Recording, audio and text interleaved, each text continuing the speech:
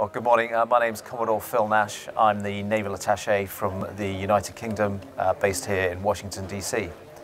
This is my first time at the International Seapower Symposium and my second time in Newport. It's been an amazing week. Newport's such a hospitable, beautiful place steeped in US naval history. It's been fantastic to share the week with so many other colleagues and Chiefs of Navy from around the UK. So the message on behalf of the First Sea Lord from the UK is a big thank you for drawing everybody together against a pretty difficult background over the last 20 months. It's been absolutely fantastic to make reconnections with old friends and to meet many new friends. So important for so many senior leaders. Thank you.